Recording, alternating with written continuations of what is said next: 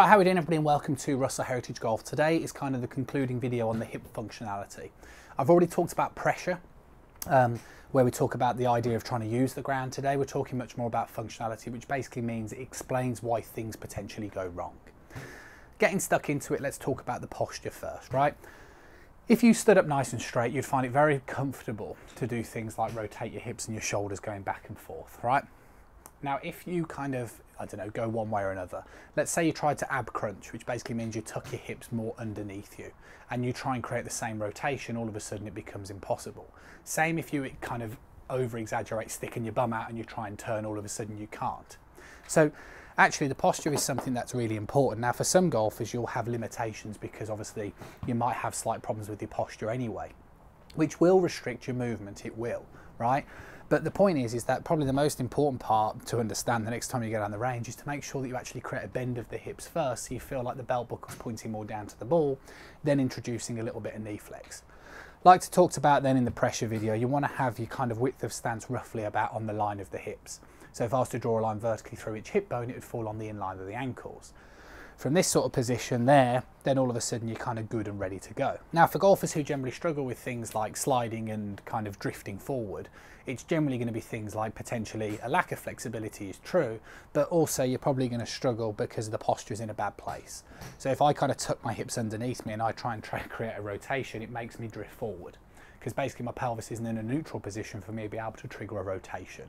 So that's what I mean. It's an important thing because actually the posture can lead to quite a lot of compensations very early in your golf swing. Okay, I see this one loads, talking about the takeaway. I see it loads where a lot of golfers get very self-obsessed with things like keeping the club on plane, and they'll draw loads of videos and I'll go down the driving range and I'll see all the kind of canes propped up and they're trying to get the club moving along it. Generally speaking, the reason why you can't keep the club on the plane in the backswing is because of how you move in the hips, right? Now, what you're supposed to do is once I'm in my posture, I should turn into my hip. Okay, so I feel like as I'm turning, I'm actually putting pressure in towards my hip, right? If I do this, this gives me the ability to kind of correctly rotate the pelvis, rotate the upper, and has a positive impact on how my shoulders are functioning as well. If I turn over the hip, which means that I'm moving over onto the actual leg itself, then what you can start to see is that the club will start to get under plane.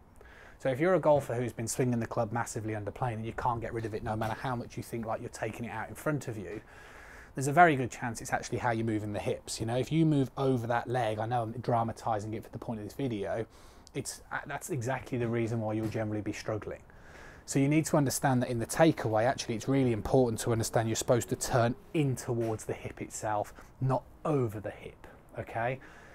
Just double check that when you're at home, just kind of doing a few little movements, that you feel like your kind of takeaway and first part of your golf swing is more of this sort of rotation led, right?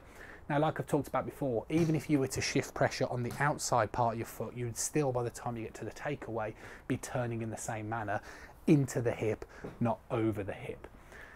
Some people may not get that, but it's an important thing to understand. Next time you video your swing, this is why things like your head will start to drift in the first move as well.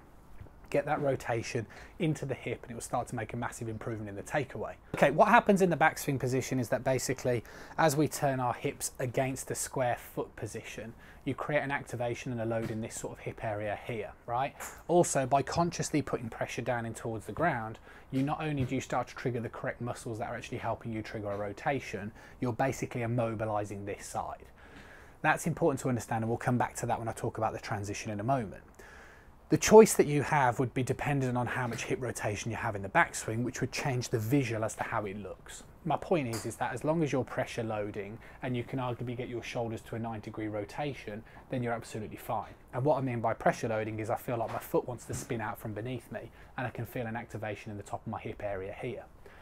What you'll find is that if you're less flexible, you might have to feel like you have to try and increase the rate of rotation on the hips a little bit more to help you get to 90-degree rotation of the shoulders. If you choose to do that, that's fine. All that will happen is that your hip will move further away from your ankle and your right leg will start to look straighter. As long as you retain the pressure underneath this side and you can feel it here, then that's absolutely fine and suffice to do. It's potentially arguably harder to stay in posture that way, but to be honest, unless you try it, you're never going to really know if it works for you or not. Okay, so as I've already talked about, you would have to pressure load this side because basically what we have to do to initiate the start of the downswing, and I'm bypassing in this video this sort of momentum shift. I talked more about the kind of lateral movement in the golf swing on the previous video when I talked about shifting pressure. All I'm going to kind of concentrate on now is the importance that as you initiate your downswing, you need to pull this hip back. Okay, now again, one of the biggest problems with most amateur golfers is the kind of over the top move or the kind of early hip extension, right? Both of those movements are created because you're not correctly loading this side. Now, what I mean by this is similar earlier when I asked you to stand up straight and you kind of rotate it, right? So if you turn your right hip back, your left one comes forward and vice versa. Now in the golf swing, if we did the same movement and I turn this one back and then I try and pull this one back and this one comes forward, we have a slight problem because you're going to be swinging over the top, or you're going to have to compensate by throwing the club down. All that matters is that by loading in towards this side, it basically means because you're putting pressure underneath it, there is very little weight on this side, and it means that this one can start to come back. Like I say, when I talked about the momentum shift, yes, you're going to be shifting pressure back in towards this side, but really, although there is going to be lateral movement in your golf swing because you're re-establishing pressure back onto the lead foot, you're still going to make sure that it always feels very rotational led. You don't really want to start sliding and shifting all your weight too quickly over onto this side because you're going to start to get stuck. So the whole point of this movement in the first move is pulling this back, is it gives you a separation, which basically means that my hips are working at a faster rate so that I can kind of get the club back onto plane. Now, the interesting topic when it comes to plane is that basically the more rotation you create on the lower body, so you can see the way I keep pulling my hips more and more around. So for example, with somebody like Dustin Johnson, what it starts to do is it starts to create a lateral bend. What a lateral bend means is that there's a shortening in terms of the gap between my right shoulder and right hip is starting to kind of feel more like a side crunch due to the rotation increase against my upper body. The benefit of this is it helps aid create a shallowing, so you can see the way the club starts to shallow out. It means that the elbow can drive more in front of my right hip, and it means that I can hold on to lag for longer. So there are benefits to it, right? But at the same token, it might not feel the most comfortable move for you to do. It's absolutely fine, similar more to my kind of swing. As I start, I create a separation. You can see the way the shaft starts to work a little bit more through the shoulder. Now this basically means that you're swinging on kind of more of a one plane angle. So rather than going up, coming down on a different plane to come back onto the same plane, you're kind of traveling more up and down the same plane line. I'm going to talk about that when it comes to the release a little bit later. But the important thing to understand is that you're pressure loading this side so that you can open up this side. If you can't get this, then like I said earlier, this is why you'll hip extend, do things like slide, or you'll naturally just swing over the top. You have to start feeling like you're pulling this back without excessive amount of weight on it, because as soon as there's weight on it, it's very hard for it to be able to rotate. But we're roughly at the time, by the time you've kind of squared off this foot, right? And then by the time you get to left arm horizontal, right? Because you've got to remember, this is obviously happening very, very quick, this sort of transitional area. But by the time you're back at lead arm horizontal, which is a good reference point if you video your swing, you should re-establish weight back in towards this side, but also that your pelvis should be parallel towards target.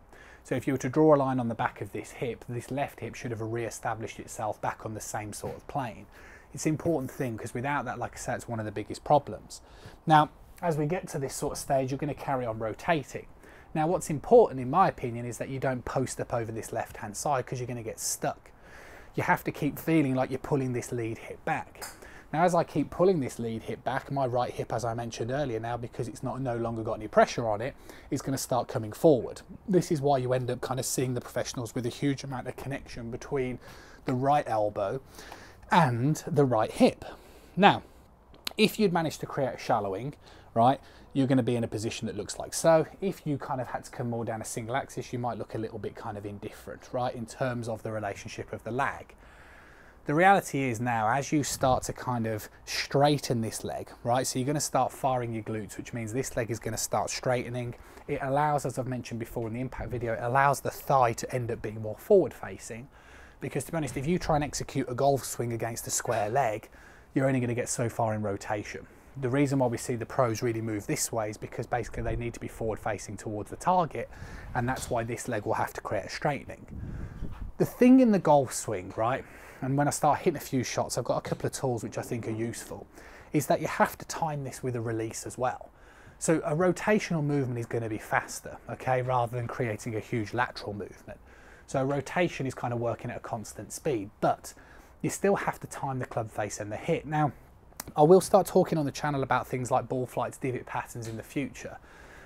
But I did also talk a little bit about relatively recently how you actually square up the club face. And basically what happens, if I kind of whiz back through the movements again, you'll swing up to the top, you'll separate, right?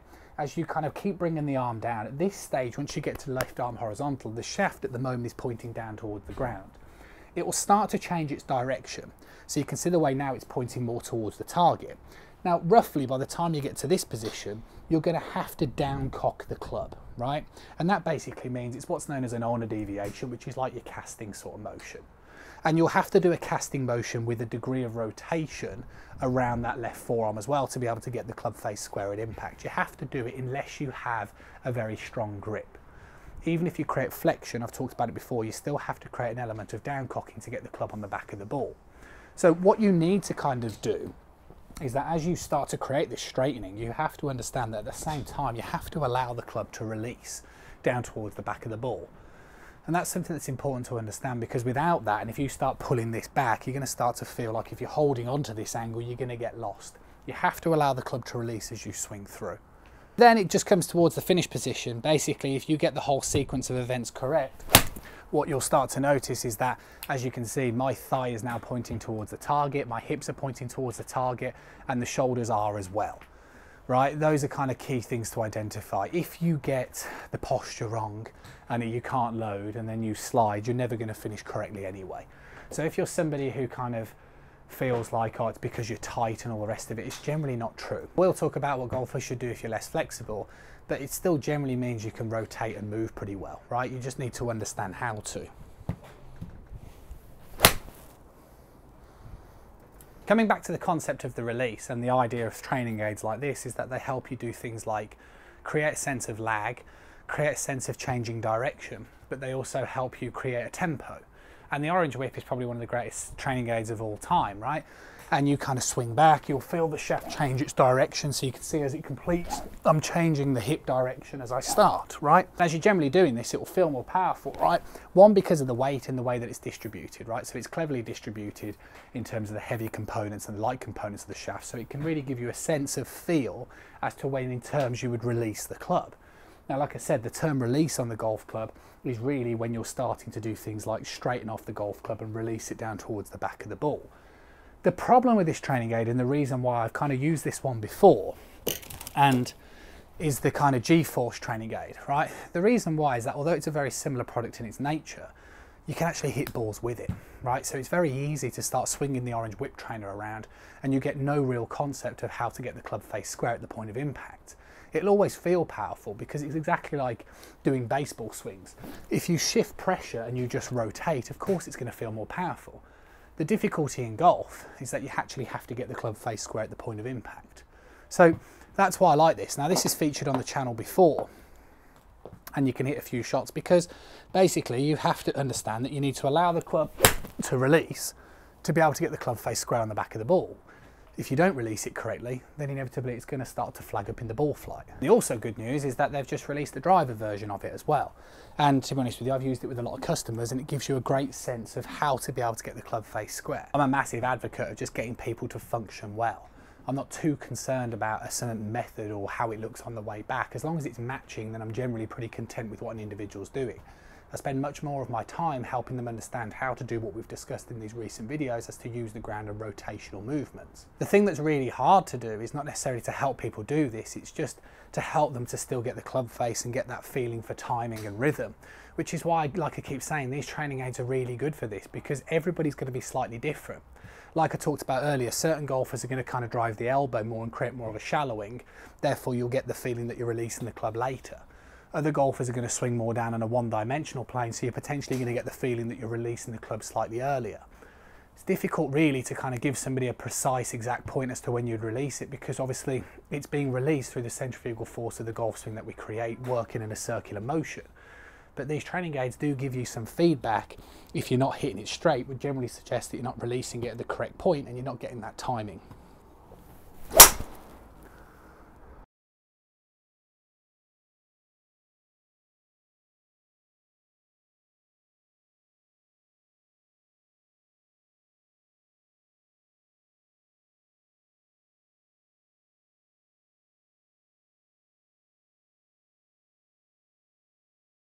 point of this video is really to discuss the importance of how the hips pretty much dictate all the movement in the golf swing, especially if you want to kind of swing correctly. There are huge variances in the golf swing from how things look: flat, up, driving elbow, shallowing, more on plane, different release, flexion, not flexion, rotation in center, finishing over the left hand side. But generally the laws that we have to offer is things like how we use the ground, and that the hips generally have to work within accordance of the things that I've discussed. You won't see many PGA Tour golfers creating excessive lateral movement and kind of sliding around.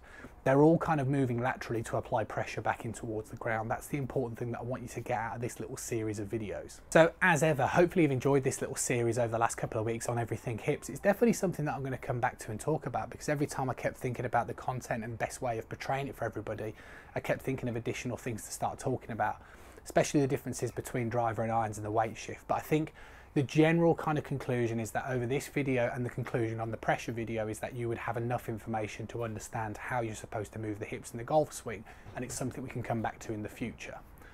Hopefully you enjoy the video. Always appreciate a thumbs up and a like. Remember, it's absolutely free to press that subscribe button.